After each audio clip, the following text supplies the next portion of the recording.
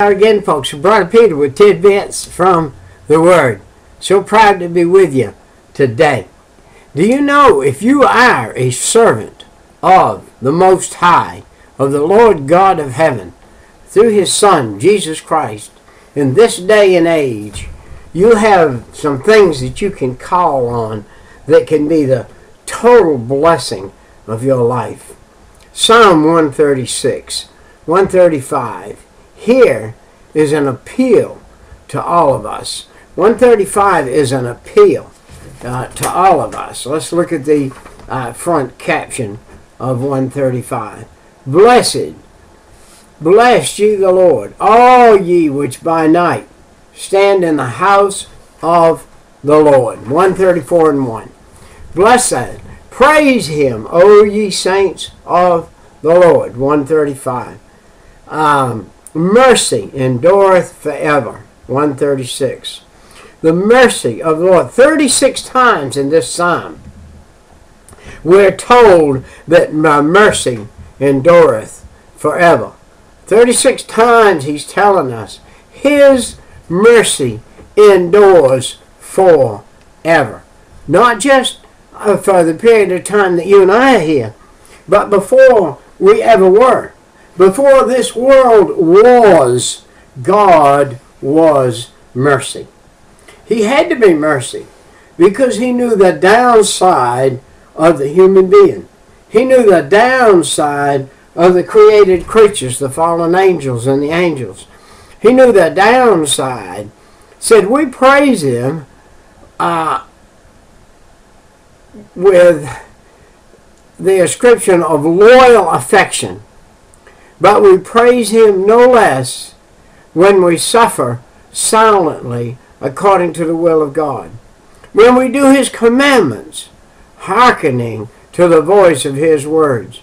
And when we wait for Him. When we wait for Him to indicate His will or lead us by the right way. Went to a funeral yesterday. Very good, very good friend of mine. Went to heaven yesterday. He left the he left the pattern for his funeral, how it was to be.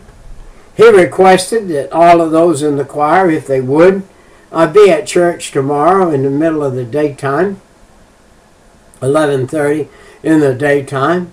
Have a full choir up there, and he designated some songs he wanted sung.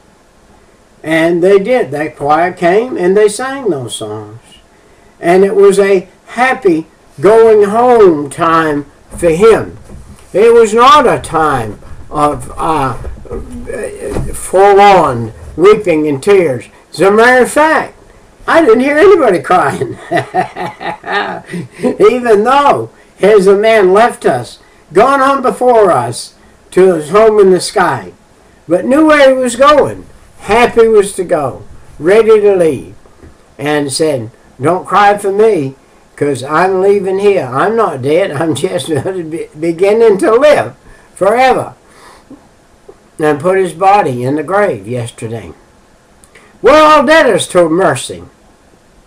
How do you be a debtor to mercy? Well, the covenant of mercy we sing. Let's do this. Let's look at it. And do you suppose such mercy is going to fail you? There is no way the mercy of God will fail you. You say, but Brother Peter, I got saved. I was a shooter-up. I was a shooter-upper. And I got saved. I even got baptized. I got in the church. I got following the Lord. And I fell out, and I have got in a place to where I'm shooting again or whatever. I got news for you, my friend. The mercy of the Lord has not left you. The mercy of the Lord has not failed you. The mercy of the Lord is still with you. He evidently has a plan for you, or He would have took you home already. So He evidently has a plan for you. You say, well, I was an alcoholic. I was free from that stuff for several years. I got in the church. I even became a deacon. I messed up, and I got fooling with a woman, and I got outside of God's will, and I got back to drinking, and here I am. I got news for you, fella, lady. You're not outside of the mercy of God. The mercy of God is still on you. He is wooing you through His mercy. He's not standing there with a big hammer saying, I want to hit you again. He's saying, I've got my arms open, son. Ask me to forgive you and come back into the fold. Every sheep has to get sheared every now and then. Every sheep has to get sheared every now and then. You need to get sheared, that's all. You need to have all that old stuff sheared off from you and throw it away and get back in. The tender mercies of God endureth forever. You fret and chafe like the restless little child. But you cannot fall out of the arms of God's mercy. Hey, if you're listening to Brother Peter's little tidbit here, a little tidbit on Psalm, you can't fall away.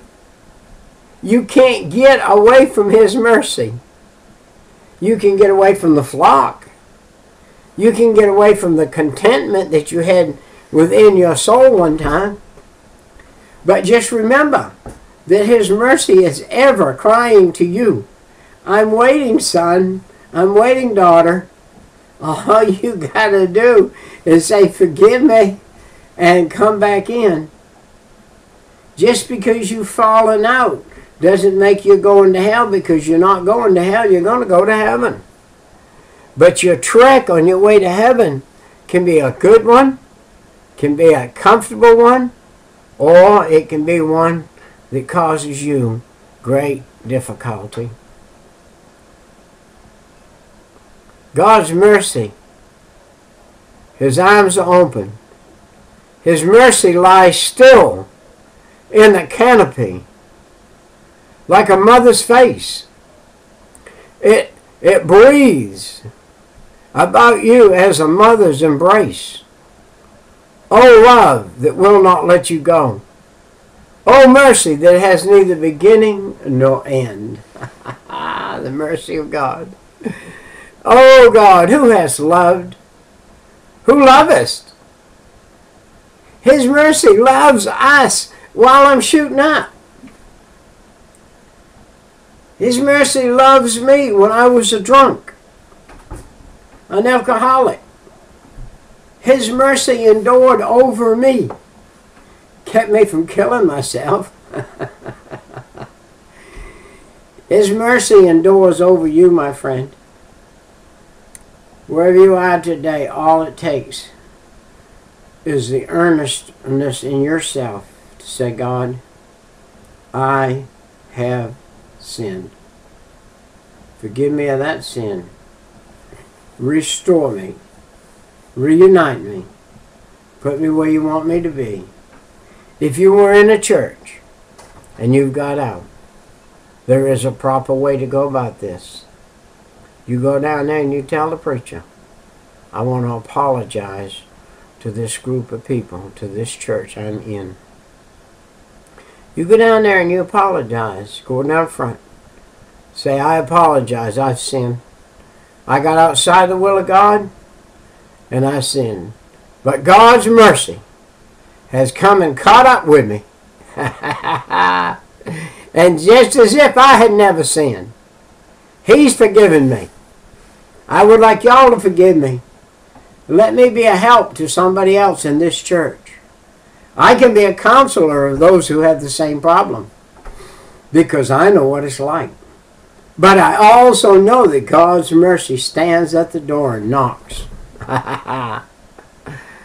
Who hath loved? Who lovest? Who wilt love? When the sun is no more, when the things that are now shall pass away as a dream.